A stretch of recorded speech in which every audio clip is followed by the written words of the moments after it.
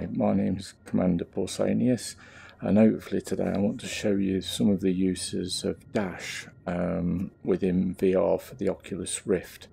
I'm doing a lot of exploration at the moment, so it's very useful for me to have EDSM open within the VR environment. So hopefully I'm going to show you how to have that in a nice position so that it's of maximum use to you.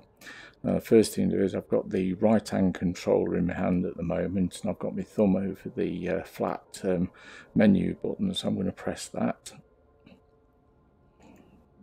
twice, sometimes get it to working.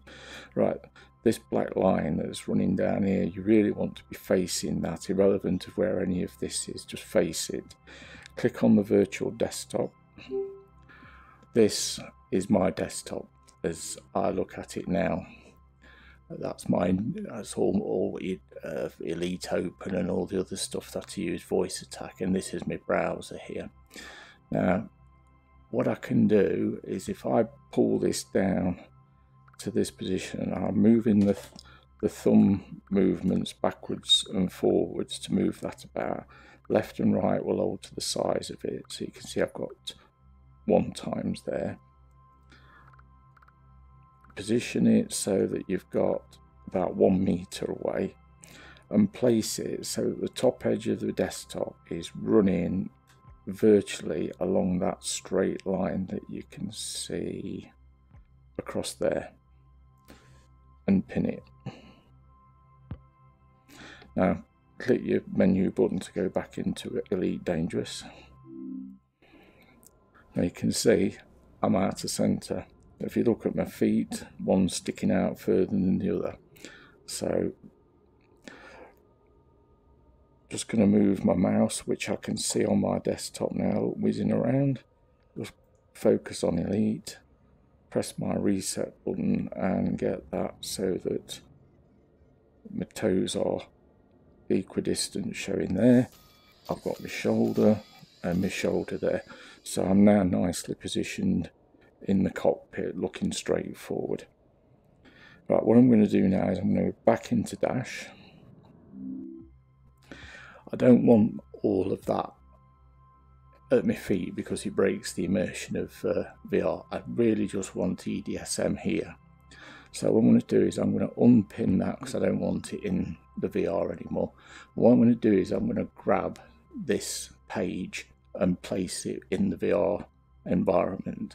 Now to do that, you literally do a grabbing action with your hand, but also pressing the A button down at the same time, and also the trigger button that is under your 3 fingers.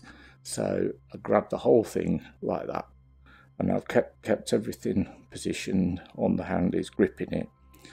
Now let go of the A button, and using the joystick toggle you can now move that screen away from you towards you, left and right, increases and reduces its size.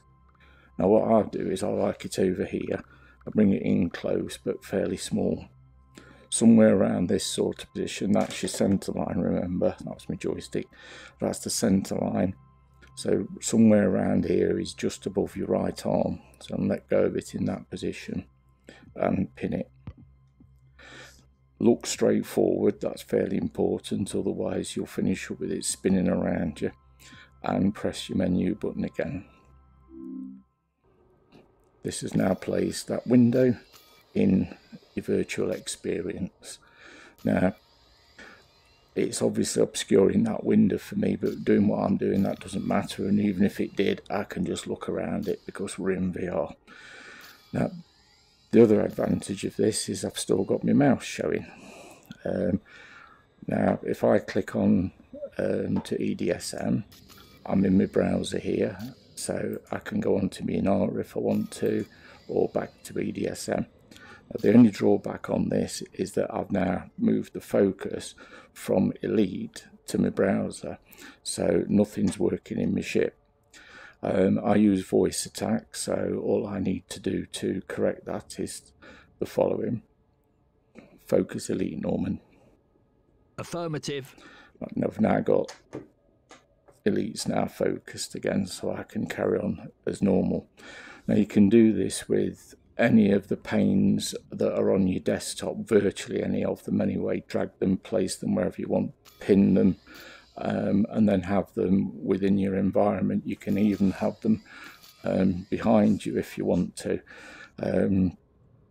So that's just, that would have to come up now, wouldn't it, while I'm doing a video.